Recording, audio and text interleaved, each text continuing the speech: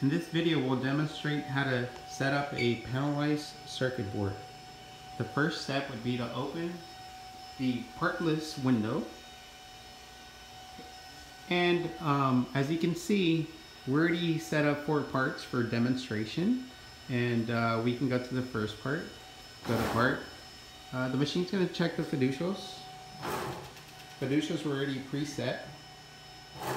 You can do fiducials on the entire panel, or better yet, you can do fiducials per panel, your choice. As you can see, we have 4 parts. That's the first one, second part, third part, fourth part, and back to the first one. Now, this section, you move the window. This section will cover your panelized PCB.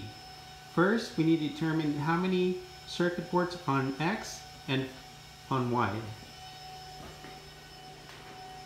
On X, left to right, we have 5.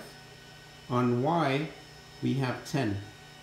So for X, we'll input 5. And for Y, we'll input 10. Now, we have to figure out the distance on X from part 1 to the next part on the other panelized circuit board, and the same thing for Y. The way you do this, you got to keep in mind these are the current X and Y coordinates for part 1. Now, using the steps, we're going to locate part 1 on the circuit board to the right. Here we go, part 1.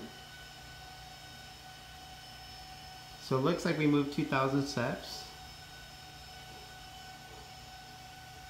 And possibly another 500 steps. As you can see, that's changed. So our total distance for X is 2,500 steps. Now we can input that under distance. Now we need to determine the Y distance. Using the first part, we'll move down and we'll calculate how many steps for the Y. Okay, as you can see, we use 1,000 and it kind of landed right in the center. So now we know for Y it's 1,000. We'll input 1,000. And sequence means when the machine's actually running, at which board is it currently running at. It could be anywhere from 5 to 10. So it could be 1, 2, 3, 4, etc. Now we want to input the side windows. So for this, for any board, you want to do auto increments. For this one, we'll do whole panel. Whole panel means it'll place all 4 parts per board one at a time.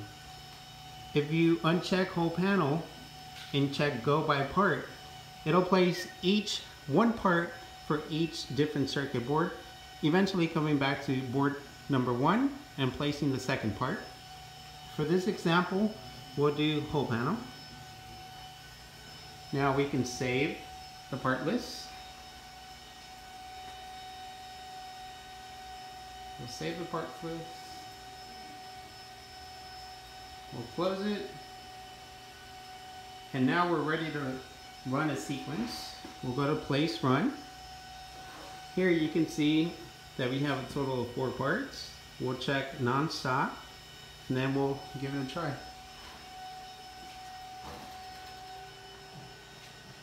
It'll check the fiducials. We already had feeder number 1 preset. We already had uplooking camera video number 2 preset. We'll pick up the parts, head to the uplooking, correct the misalignment, and place them.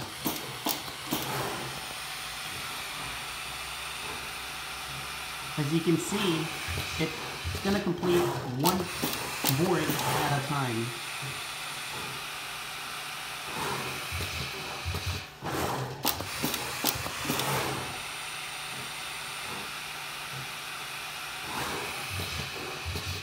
It'll first do the 5 boards on the X. After the 5th board, it'll jump on the Y to number 6.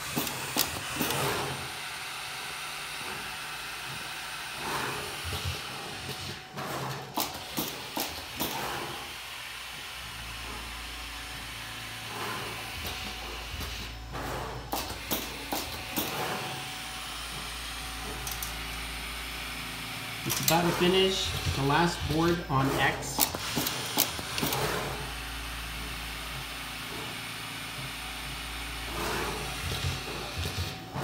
Now it should do the next board on the Y direction.